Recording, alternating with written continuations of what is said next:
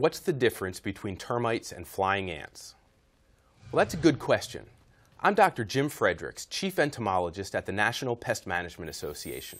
If you're trying to find out if an insect in your home is a flying ant or a termite, there are 3 things you can look for to help distinguish between the two: the antenna, the waist, and the wings.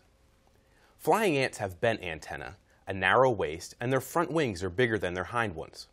With termites, their antennae are straight, their waist is broad, and their wings are equal in size. If you can't or don't want to get close enough to decipher the differences, you can try and determine what insect might be present in other ways. For instance, you might find discarded wings or damaged wood that looks like it contains dirt. Discarded wings are evidence of termite swarms, part of their mating process. And the wood damaged by termites often contains what appears to be dried mud that's brought up from the soil.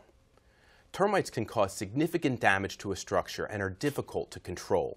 So a pest management professional experienced in termite work should be consulted if you suspect an infestation.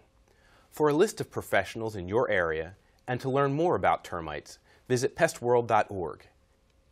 And thanks for bugging me with your question.